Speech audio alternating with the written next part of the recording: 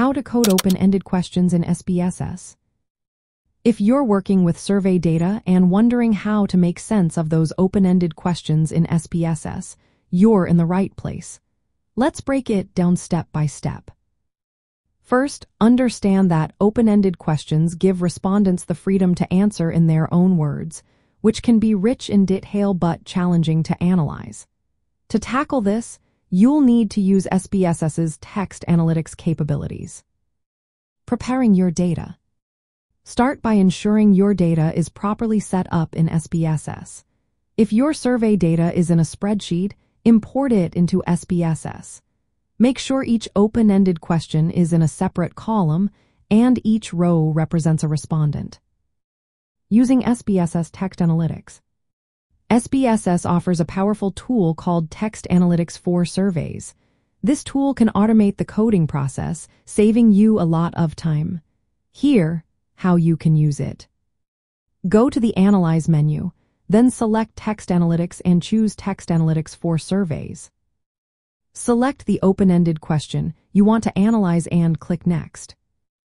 SPSS will analyze the text responses, extracting key concepts and word patterns. It will then categorize these into themes or codes. Automated coding.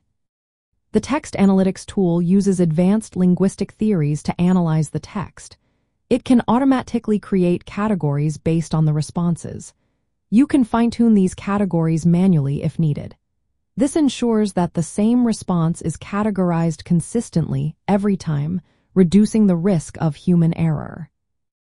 Manual coding. If you prefer manual coding, you can do so by creating a coding frame. Here's hagranang pmajafun your codes. These could be based on themes you expect to find in the responses or derived from the data itself through inductive coding.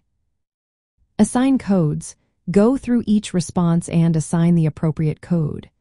You can use a flat coding frame, which is simpler but less powerful, or a hierarchical frame, which allows for more detailed coding.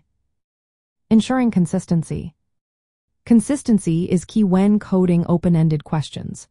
To ensure this, you can use the test-retest method or the independent coder method. In the test-retest method, the same person codes the data twice without looking at the previous results.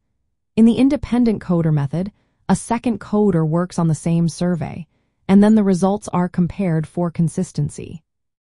Logging decisions. To maintain accuracy, log all your decisions and thoughts during the coding process.